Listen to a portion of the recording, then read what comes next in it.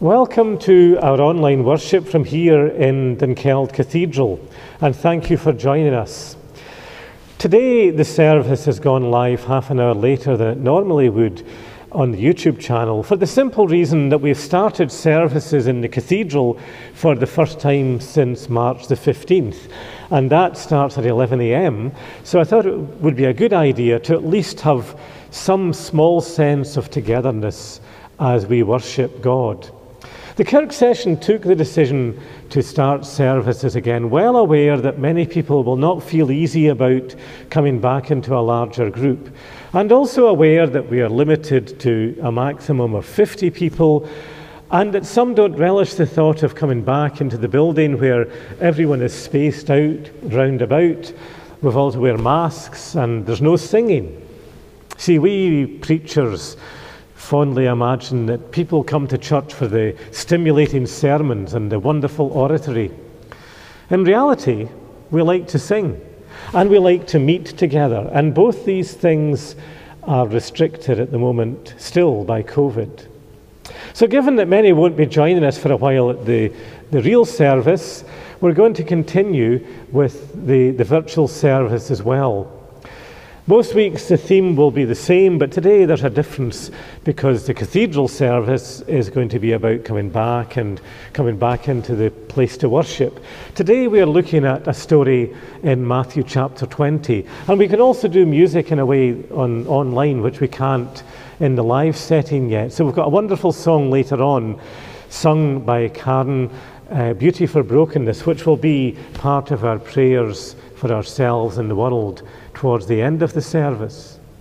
So for those who are watching at home and those who come to the cathedral today for the first time in months, we are united in Christ, part of his body, and we long for the day when we can all meet again and sing his praise together in this house of prayer. Psalm 122 has the same longing. I rejoiced when they said to me, "Let us go to the house of the Lord." Now we are standing within your gates, Jerusalem. Jerusalem, a city built compactly and solidly. There the tribes went up, the tribes of the Lord, to give thanks to the name of the Lord, the duty laid on Israel. For there the thrones of justice were set, the thrones of the house of David. Pray for the peace of Jerusalem. May those who love you prosper. Peace be within your ramparts, and prosperity in your palaces. For the sake of these my brothers and my friends, I shall say, peace be within you. For the sake of the house of the Lord our God, I shall pray for your well-being. Wherever you are in church or joining us remotely, we know, all of us, that we are safe in the shadow of the Lord. Hymn 55.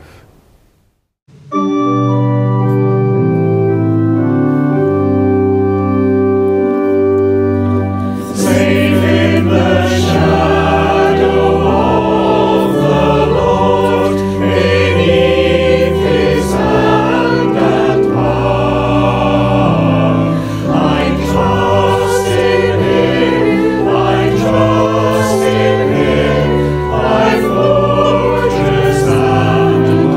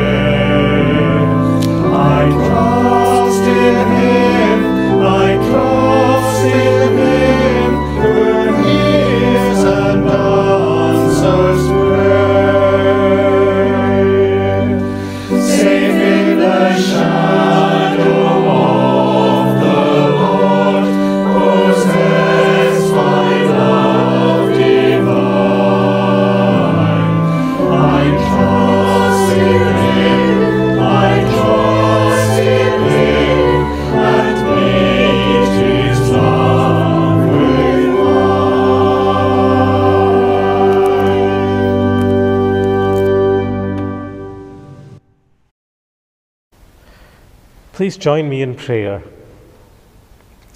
Lord, your goodness to us has never failed. Your love never falters. Your faithfulness endures forever. Despite our falls and stumbles. For that we praise you and place our trust in you, Creator, Redeemer, constant companion.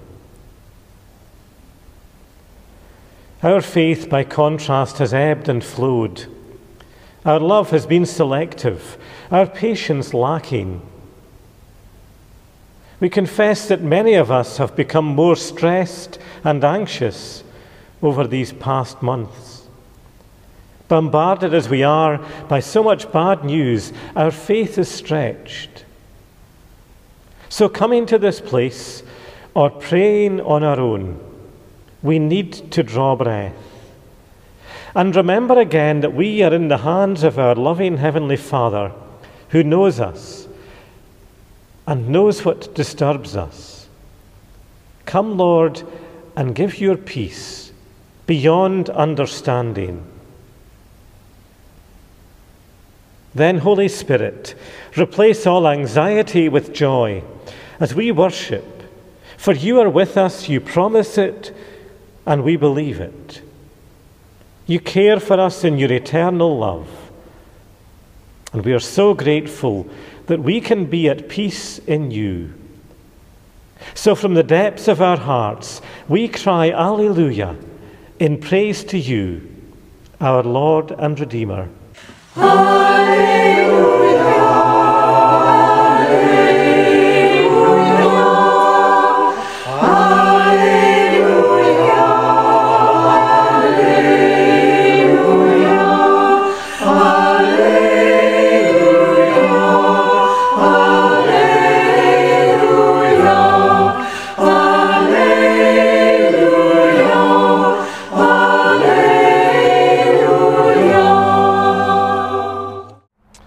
The text today comes from that well-known Dundee theologian Dennis the Menace, who hit the nail on the head in one of his cartoons. Dennis and his wee friend Joey are leaving Mrs. Wilson's house, hands full of cookies, and Joey says, "What have we done to deserve this?" And Dennis replies, "Look, Joey, Mrs. Wilson gives us cookies not because we're nice, but because she's nice." There, in a nutshell, is the gospel according to Dennis, because that goes to the heart of the parable we're going to hear in a moment of the workers in the vineyard. The real issue exposed here is not the workers' merit, but the master's generosity. And it depicts a scene that would be common in those days. Men needed work, and they would go to the marketplace in the hope of being taken on, but not all of them could be. But then as the harvest progressed and the fruit was hanging thick on the trees, and maybe it looked like it was going to rain or there was too big a harvest, the master kept going back to the marketplace to take on more workers to get the fruit in, right up to the 11th hour. Now in those days it was a serious matter if a man didn't get a day's work. He wouldn't get paid and there was nothing to fall back on. So for the family it meant meagre rations that night. And not only that, but the wage they were given was not a king's ransom, just enough to cover their day's needs. So if you only got part of a day's work, then you're a worried wife at home and hungry children. But the twist in the tale comes at the end, when the pay is handed out. Those hired at the 11th hour get their pay first, and they get a full day's wage. So you can imagine those who had worked hard all day in the sun and picked a lot, they would be thinking, oh, we're going to get a great bonus. But no, they get the agreed day's wage as well. The same pay as those hired at the end. How might they react? How might any of us react? The story is in Matthew chapter 20. The kingdom of heaven is like this. There was once a landowner who went out early one morning to hire labourers for his vineyard. And after agreeing to pay them the usual day's wage, he sent them off to work. 3 hours later, he went out again and saw some more men standing idle in the marketplace, "Go and join the others in the vineyard," he said, "and I will pay you a fair wage." So off they went. At midday, he went out again, and at 3 in the afternoon, and made the same arrangement as before. An hour before sunset, he went out and found another group standing there. So he said to them, "Why are you standing here all day doing nothing?" "Because no one has hired us," they replied. So he told them, "Go and join the others in the vineyard." When evening fell, the owner of the vineyard said to the overseer, "Call the labourers and give them their pay, beginning with those who came last and ending with the first." Those who had started work an hour before sunset came forward and were paid the full day's wage. When it was the turn of the men who had come first, they expected something extra, but were paid the same as the others. As they took it, they grumbled at their employer. "These late-comers did only an hour's work. Yet you have treated them on a level with us, who have sweated the whole day long in the blazing sun." The owner turned to one of them and said, "My friend, I am not being unfair to you. You agreed on the usual wage for the day, did you not? Take your pay and go home. I choose to give the last man the same as you. Surely I am free to do what I like with my own money. Why be jealous because I am generous?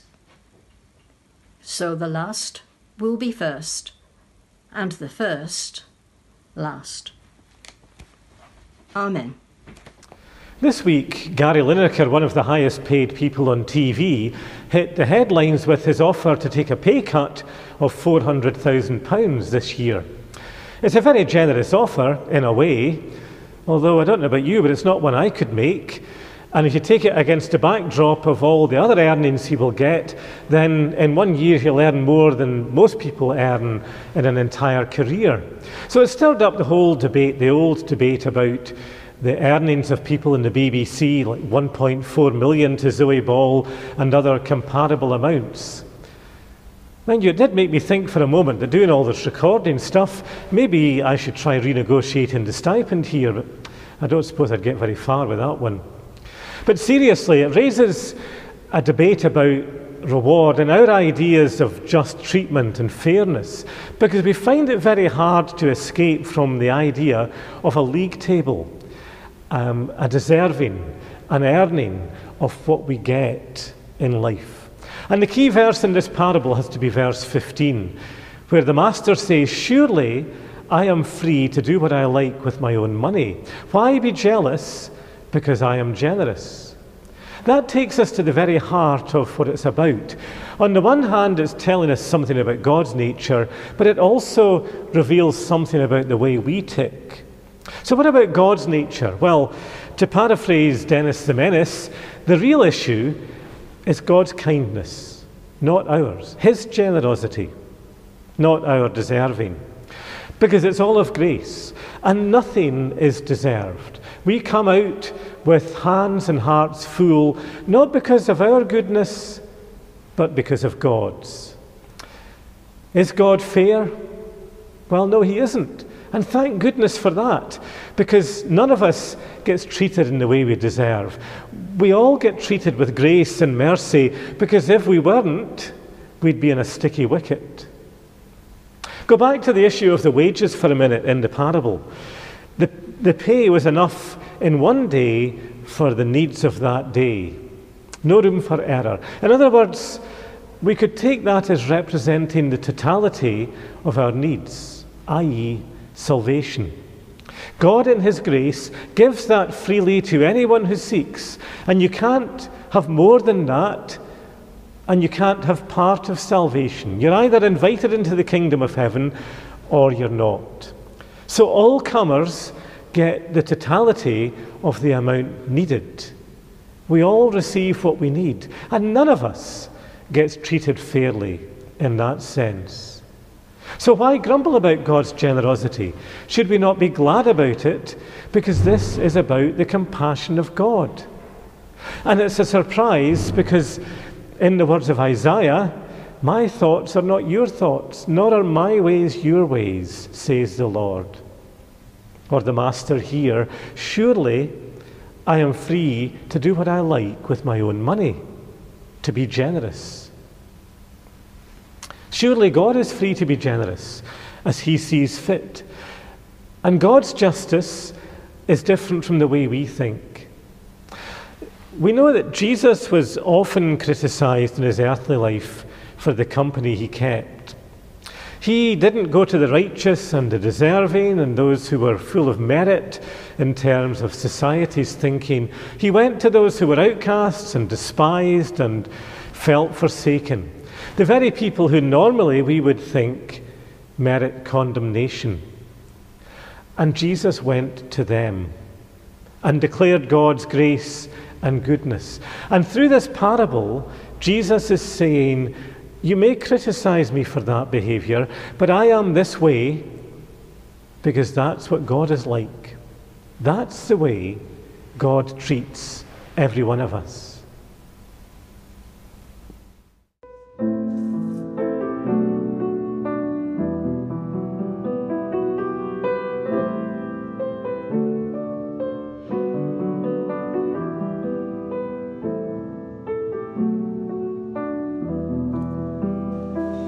Your word is a lamp for my feet. Your word is a light for my path. Your word is a lamp for my feet. I have sworn and have determined to obey your just decrees.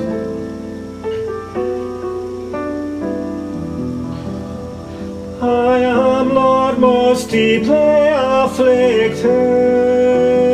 Give me life by your word, give me life. Your word is a lamp for my feet. Your word is a light for my path. Your word is a lamp for my feet. Accept, Lord, the homage of my heart and lips, and teach me your decrees. Your will is my heritage forever, the joy of my heart forever. Your word is a lamp for my feet. Your word is a light for my path. Your word is a lamp for my feet. Your word is a lamp for my feet. Your word is a light for my path. Your word is a lamp for my feet.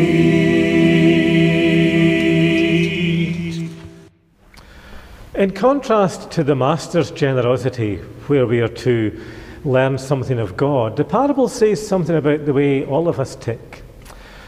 Why be jealous because I am generous? This gives the game away on some typical human attitudes that we have, that despite the generosity of God, we just can't get over this idea of merit, that somehow we have to earn God's favor. And some deserve merit more than others. We just don't seem to be able to leave behind this idea of justification by good works, that we earn our way into God's good books by being good. And we end up in the fiery place if we are bad. But that's to misunderstand the whole relationship that we have with God that Jesus spoke about and enabled us to have. Peter gives the game away just a few verses earlier before this parable, where his words are recorded. What about us? We left everything to follow you. How shall we fare? Peter still thinks in terms of that worldly way of gaining merit by doing stuff. And some have done more than others to deserve more merit, so some are more equal than others. And Peter still thinks in terms of earning his way into God's favour. But the real motive for doing things has to be out of love, not so that we can get something back in return. And it seems to offend against natural justice for us. Surely those who are better, who do good, who do more, should get reward. But the owner of the vineyard gives the same to everybody in the end of the day, as long as they came along in the right spirit, wanting to work. So it's not dependent on what they had done or how long they had done it, but why they had done it. That's why grace is so amazing and why it still scandalizes people. Surely God is a judge who will reward the good and punish the bad. Surely that's the case. It just seems beyond belief that God is gracious and merciful, and still today people find that difficult to grasp. But the gospel is that we don't do anything to earn our way into God's favour. It's not dependent on our niceness, but on His. And when we realize that, then we begin to do things for the kingdom for the right motivation, not because we want something back in return, not because we think we will deserve a reward by doing it, but because we know we've already got it. And so we do whatever we do in love for Him and in His service gladly. You know, in any human relationship, if you do things for a person with the hope of getting some payback at some point in the future, then you're motivated not by love, but by self-interest. So it is with God. We don't do good things to earn God's favour. We do good things because He's already declared that we are His. And so we can come in the right spirit. As Paul says, it's by grace that you are saved through faith. It is not your own doing, it's God's gift, not a reward for work done. So whether we are here all our lives, or for half our lives, or we come in at the very end of the day and seek mercy, the gift is there. Just receive and take. And why do we begrudge God's generosity? But we do. We still have this attitude deep down that maybe we resent the newcomer.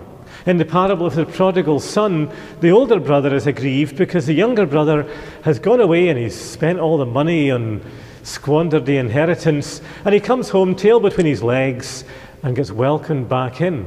And the older brother's annoyed, understandably in human terms. But this parable asks us to consider our feelings towards the latecomers. We like things the way they are, and we can easily give the impression to anyone new that yes, you're welcome, but know your place. We are in charge. We'll do things the way we want, and don't you come in thinking that you've got equal rights with us. So we can be that way in our attitude to other folk. But sometimes too we can be very hard on ourselves. Have you ever heard it said things like, there are as many good people outside the church as in? Or who do they think they are going to church, that they are somehow better? Or maybe it's no for the likes of me. I'm not good enough to be part of this or to come in. And statements like that just betray what lies deep inside us, that we still see it as a balance sheet, as a competition, as a case of deserving or earning our way into God's good books by being good enough. And it's probably the most common misunderstanding of Christianity, of what it means to be a Christian. People think that somehow by doing that you're declaring yourself to be good, to be morally superior. And the flip side of that is, if you don't feel good enough, or you're not up to the mark, or you've done something you feel bad about, then you won't fit in, you're not welcome, because you haven't met the standard. So we judge ourselves harshly. I've got no place here, I don't belong. But what Jesus said was, if you are tired, if you're burdened, if you're frayed around the edges, if you're a bit weary, you feel a bit rough, come and I will give you rest. He went out to the fringes to reach out to those who didn't fit, who didn't meet the mark, who didn't feel good enough, that they might find forgiveness and healing. You are saved by grace. That's the gospel. Not because you deserve it, not because you've worked your way in, but because it's given. Dennis the Menace had it right. It's not because of our goodness that we leave here with hearts full. It's because of God's goodness to us.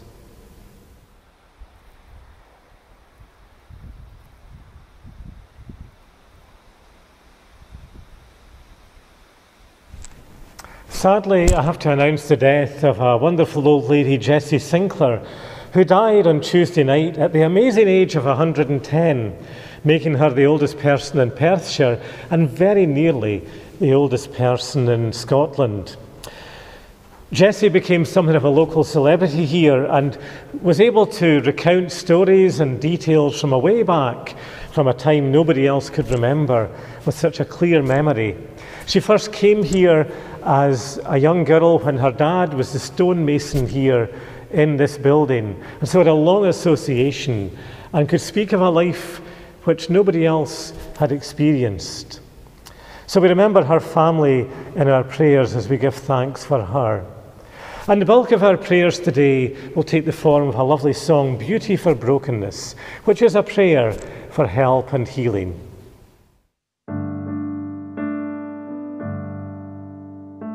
Beauty for brokenness, hope for despair.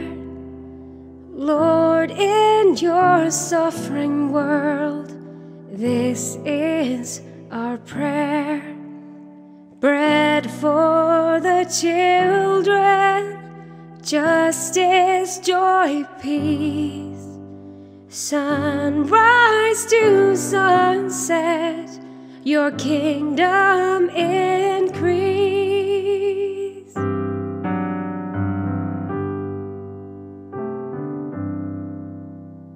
Shelter for fragile lives, cures for their ills. Work for the craftsman, trade for their skills. Land for the dispossessed, rights for the weak. Voices to plead the cause of those who can't speak. God of the poor, friend of the weak, give us compassion, we pray. Melt our cold hearts, let tears fall like rain. Come change our love from a spark to a flame.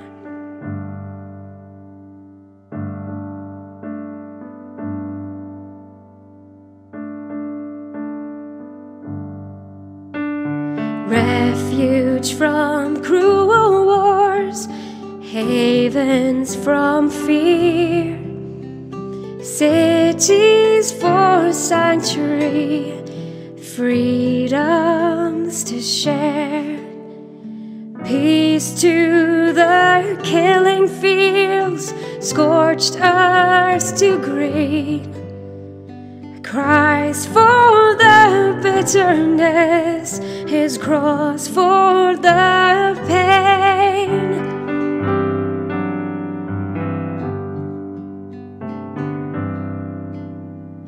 rest for the ravaged earth, oceans and streams, plundered and poisoned, our future, our dreams. Lord, and our madness, carelessness, greed, make us content with the things that we need. God of the poor, friend of the weak, give us compassion, we pray. Melt our cold hearts, let tears fall like rain. Come change our love from a spark to a flame.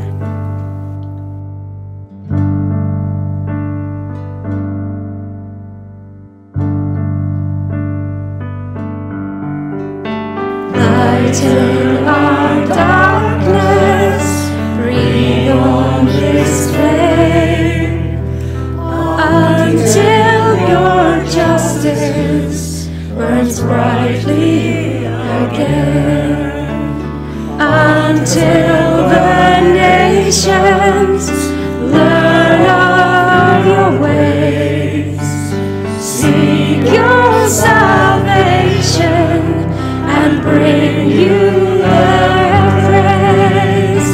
God of the poor, friend of the weak, give us compassion, we pray, and melt our cold hearts, let tears fall like rain. Come change our love from a spark to a flame.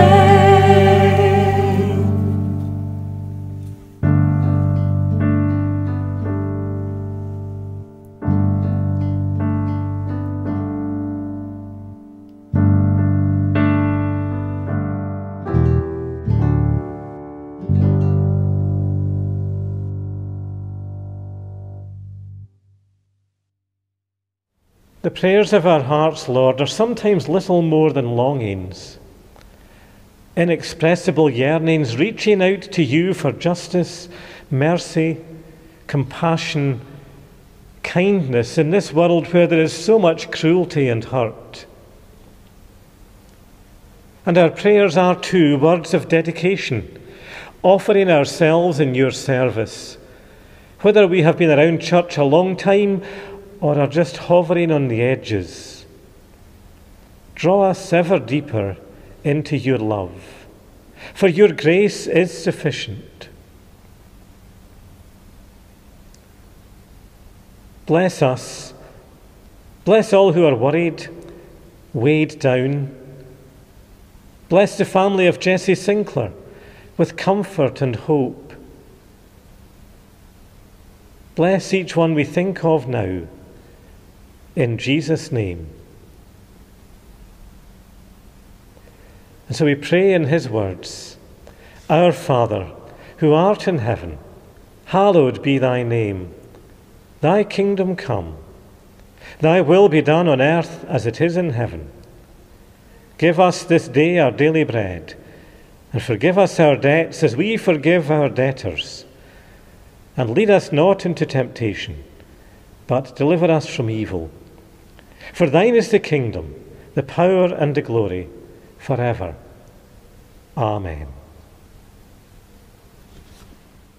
Thank you for joining us again in our online worship, and please join next week as well if you can at the same time of 11 o'clock.